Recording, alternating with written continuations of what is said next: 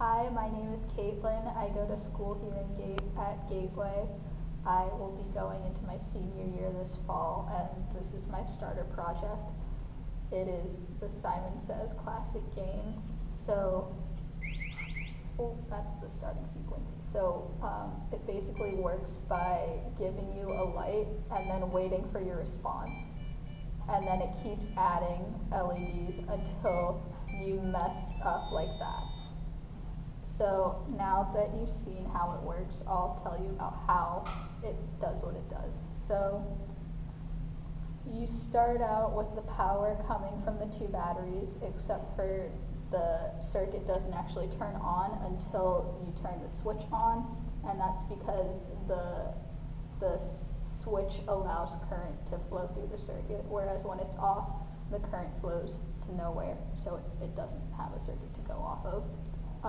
Once the power goes through the switch, it goes through the capacitors, which are on the back side, and the capacitors make sure that the current doesn't drop and that it stabilizes the current as it flows through the circuit, and makes sure like the high frequencies don't throw it off.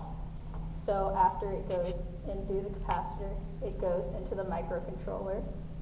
The microcontroller is where the thinking happens, so it can tell the which LED to light up. It can test whether or not you pressed the right button and whether or not that you pressed it on time. But before it tells what LEDs to light up or what buzzer noise to make, it has to go through the resistor. And the resistor lowers the current so that the LEDs on the other side don't blow out when the current goes through it, so it kind of like slows it down in a way. But so after it goes through the resistor, it goes back into the microcontroller, and that's when the microcontroller tells the LEDs to light up, or which ones to light up, and it simultaneously plays the sound through the backside that corresponds to each specific LED. So then once it tells which LED to light up, it waits for your response, and the way that it's able to retrieve that response is each